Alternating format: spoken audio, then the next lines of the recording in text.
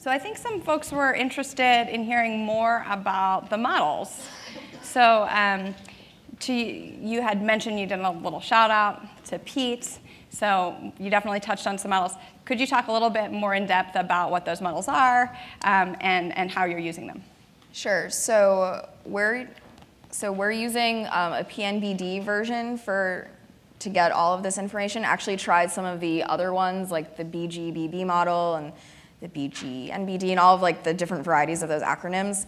But with the PNBD model, we found that we had the best results. And so after we ran our training and we did like a training set, a test set, that worked out, then we actually took those results to our fundraising team that was actually intimately familiar with a lot of those profiles. And we were like, this is the output of one model. It says 60% of return. Like, you've talked to this person. Does that sound about right? And they're like, yeah, actually, that's like great. And so for us, that was a really good indicator that the results were reliable. We did a few more of these spot checks. And so that's how we ultimately decided which model was worthwhile. Yeah. And somebody's asked a question also about what kind of academic papers you've studied. So again, but are there any that you would recommend? You've thrown out 4 different kind of potential models that people could look at between beta gamma and beta binomial, but what are the different papers that you would say, oh, if you want to know what that really means, if you're not already in that world and you want to know what that means a little bit more, do you have recommendations for people? Sure. I mean, honestly, I think you're fine just Googling like Fader and Hardy 2010, and you'll get like the first 10 links. All of those PDFs are really good. There's also like some slides around each of those that help. They like break down a lot of the stat language into like regular words. So I found that to be really helpful. But yeah, all of this is like readily available online, and I didn't really have to search very hard to find it. Great. And so the audience is also interested to know if you have any way currently, and then if so, what is it, of identifying when you should stop soliciting donors. Is there kind of a threshold point? How do you know? What are the metrics that might kind of unveil that?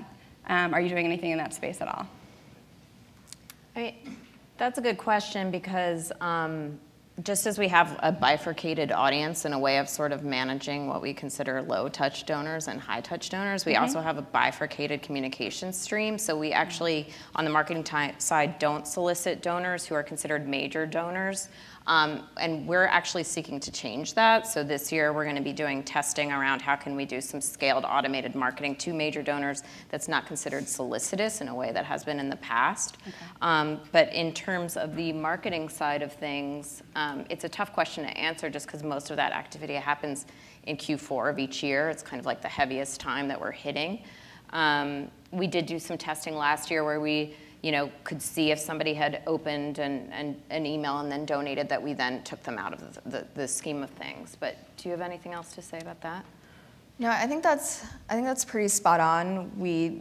It's not like we have some formula or algorithm around like when do you know when to stop.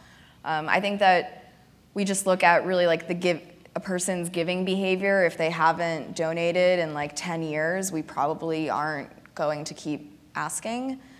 Some of that also just comes from conversations that some of our relationship managers have with folks if they get the sense that maybe it's time to take a step back. So some of this is just done intuitively and qualitatively, and it would be really exciting to get to a place where we quantified that a little bit more. I have to say, Colleen, like on the high end of things, it's actually the opposite problem, which is that our lean development department doesn't have enough time to reach out to hundreds of people in their portfolio. Sure. So this is where it's helpful for them to say, I should spend my time with this group of people. Perfect.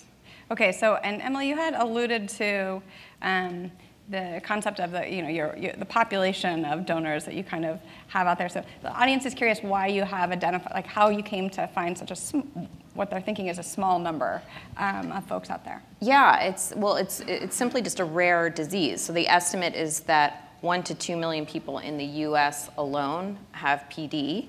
And then we have simply created a halo around these people such that we assume 3 to 4 friends and family members around them equal 4 to 5 million target population. So over the past 18 months, we've been exponentially increasing our digital footprint to capture more of those people. Our CRM has what we think is roughly 15 to 20% of that number, but we're not really satisfied with that. So we're working on substantially improving that penetration rate. Okay, and as a follow-up on that, the audience was asking, so do you think that there is an opportunity to target a broader audience? How would you target a broader audience, and I guess kind of appeal to them if they aren't part of this 3 to 4 person halo around a person affected? Have you considered ways to approach that broader audience? Yeah, that's a really good question, because we've been grappling with that on the brand management side of things. One way we thought to approach it would be to kind of look at, sort of position ourselves within the realm of all sort of brain or neurological diseases, one of which is Alzheimer's, which, we can draw some comparisons to and sort of position ourselves in that world and seek help that way. I think it would require some co-marketing and a little more thinking. It's not something we've traditionally done. So we would need to think that through. I mean, there's a lot of logic to say that we should really just be doing a lot of look-alike modeling on the people we know look like our target audience, and that's what we've been doing so far. Fair enough. Okay, so how do you use data to identify, small dollar donors that could become larger dollar donors? How do you know when, you have this small donation, somebody donates $100, that there actually possibly could be something more than that? How do you figure that out?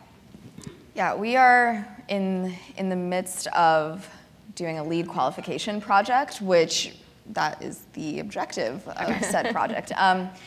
But there are certain characteristics that we see on the major donor end, such as just having a charitable mindset or any sort of other high-end involvement with other foundations, which traditionally have been a good trigger in kind of spotting these potential or these really good prospects. So we're, as I said, in the process of trying to take some of those characteristics and quantify them, scale them in such a way that when someone does make a $5 donation for the first time, that we can be a bit savvier about knowing their full potential. I think we're also looking at third-party data overlays, so just wealth engine data that we can append is something we want to do. Okay. Future, down the road. Gotcha. Okay. And some folks want to know what business intelligence platforms you're using. They're curious about what you put into place. So, not to be a customer plug or anything. So we're using You're a fan. Come on. Yeah. So we're using a platform called Domo, and we have a strategic partnership with one of their advanced analytics vendors as well, so that we can truly provide a lot of this information and data to everyone at the foundation, not necessarily folks that have a technical or statistics background.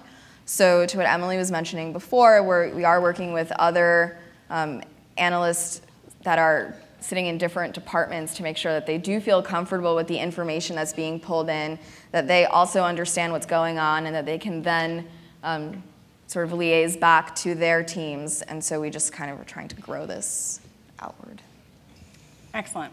So the question has bubbled up to the surface that's really not necessarily analytics-oriented, more marketing-oriented question, but since it's got the highest number of votes, we'll go for it here. So how did the success and viral nature of the ALS Ice Bucket Challenge impact your marketing efforts? Did it change anything for you?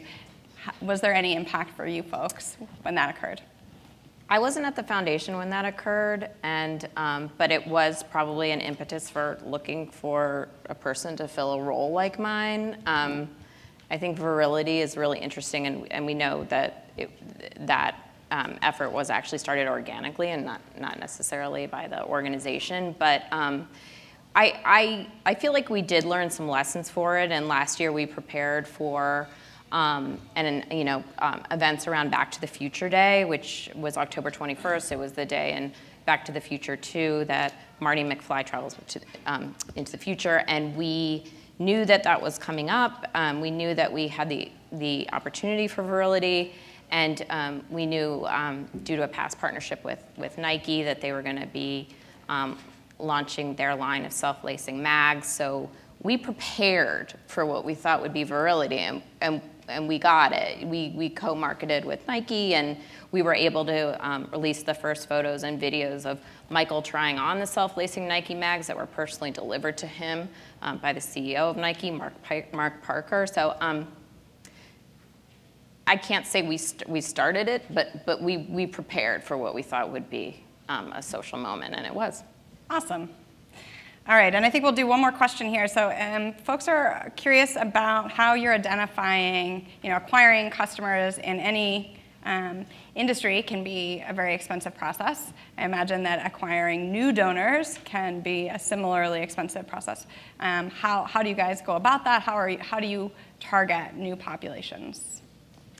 We've focused a ton of time on social, on Facebook in particular. We've grown our social base, I think, 30% over 18 months.